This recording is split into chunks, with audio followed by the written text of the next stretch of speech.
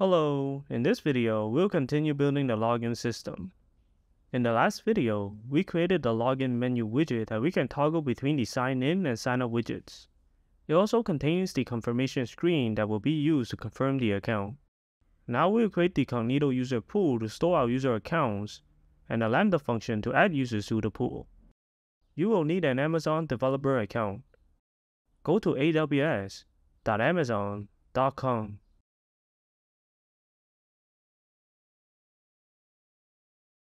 and navigate to the Sign In page. Sign in if you have an account. Create one if you do not. Once there, in the search bar, search for Cognito and select it in the menu.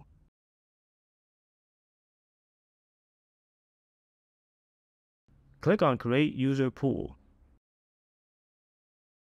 For the authentication providers, select email. As you get more used to using Cognito, you can select the other options as well. Click Next. For the password policy, you can specify what rules you want for the password. For now, you can leave it as it is. In the multi-factor authentication section, select No MFA. In User Account Recovery, make sure it is enabled and click Next. For self-service sign-up, make sure it is enabled as well. In Attribute Verification, allow Auto Send Messages and click Next.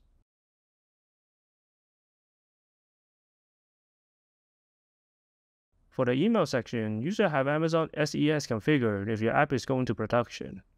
For now, select the Send Email with Cognito option and click Next. Name the user pool.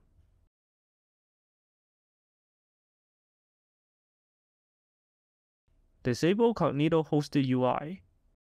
For the initial app client section, select the public client option. This will allow us to use the AWS SDK to perform the self-registration commands. Give the app client a name.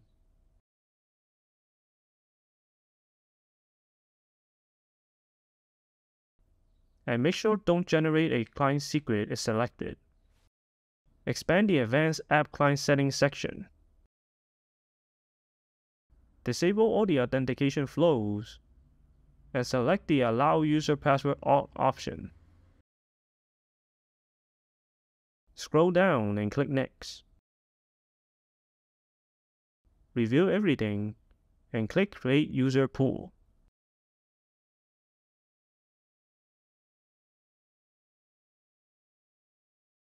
Now that we have a user pool, we can manage our users and begin creating the Lambda functions. In the search bar at the top, search for Lambda. Right-click on it in the menu and open in a new tab. Create a new function by clicking on the Create Function button. Give the Lambda a name like Create Account.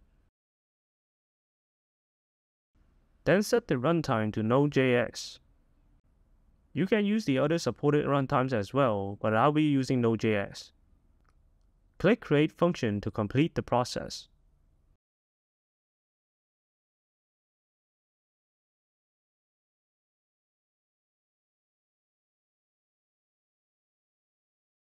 For those who do not know what a Lambda function is, it is just a function that executes code when it is triggered. We'll use the API gateway later in the series to trigger it. For this function, we want to create a user in Cognito. Lucky for us, Amazon Web Services provided an SDK that is included within the Lambda. We can use it to connect with Cognito and perform commands on it. If we take a look at the documentation, we can use the SDK for a lot of other services. You can get the link for the documentation in the video description.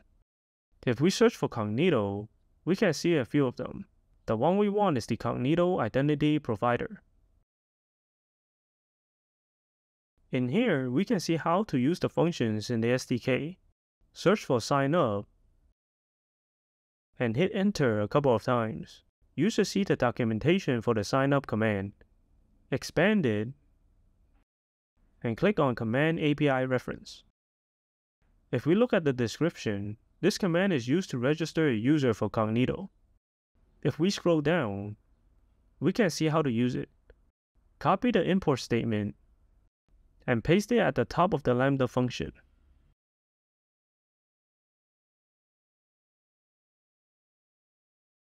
Now go back to the documentation, copy everything else and paste it inside the Lambda function.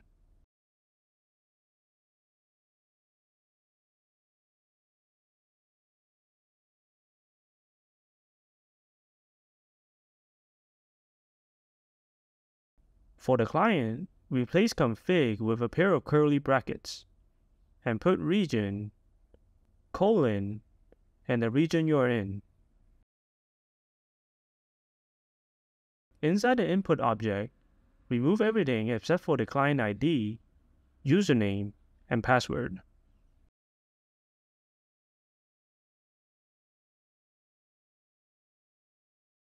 The client ID is for the Cognito User Pool app client ID.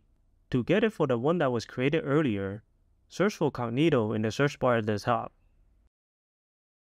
Right-click on it in the menu and open in a new tab. Select the user pool. Go to App Integration and scroll down to the App Clients section. Select the app client and use the client ID in the Lambda function.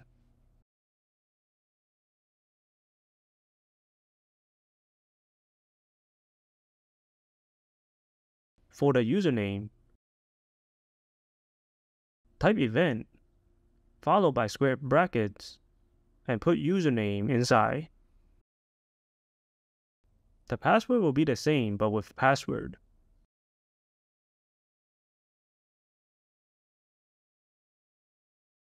When the Lambda gets triggered, we'll get an object that contains information like the username and password. Save the code and deploy it.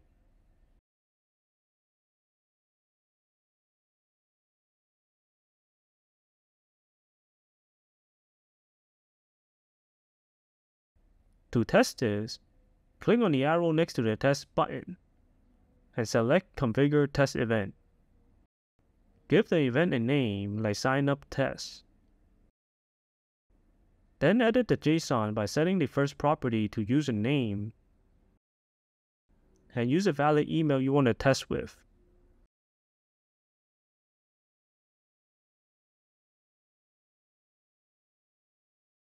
For the next property, replace it with password and use a random password.